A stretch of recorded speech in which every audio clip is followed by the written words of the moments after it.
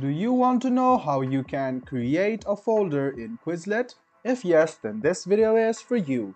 Hello and welcome to AI Basics. It's your host back again with yet another interesting tutorial video. In this video, I'm going to teach you how you can create a folder in Quizlet.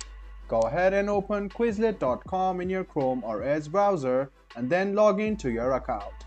Now click on the Create button and you can see class. Go ahead and click class if you want to create class, or if you want to create folder, go ahead and click folder. So in our case, we are going to create a folder.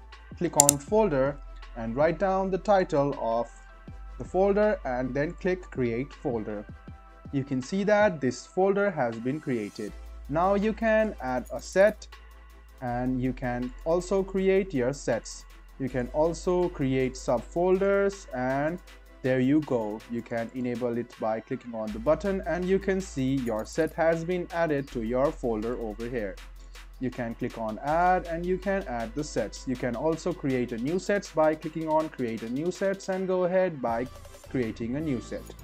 Now you can study it using flashcards, spelling and test and matches, and you can also make students study it using your folder and sets. If you want to share your folder with others, go and press share, and you can send the email by writing your email and clicking send email, and you can copy the link and send it to other people. You can also delete the folder by clicking on delete, and you can edit the folder's name as well. This was a video on how you can create a folder on Quizlet. I hope this video was helpful for you. If you still have any kind of confusion, please do mention us on the comment section down below. Like the video, subscribe to the channel, and do hit the bell button for more.